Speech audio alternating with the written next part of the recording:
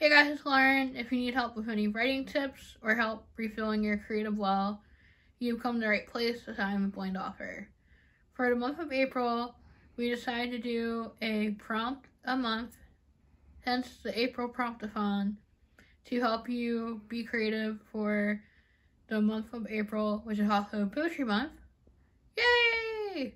And Camp NaNoWriMo. The next prompt is to write a poem in an animal perspective. So I hope these prompts were helpful for you guys in your writing goal and was able to help inspire some creativity. As always, try to find a way to be creative today, and I'll see you guys in the next video.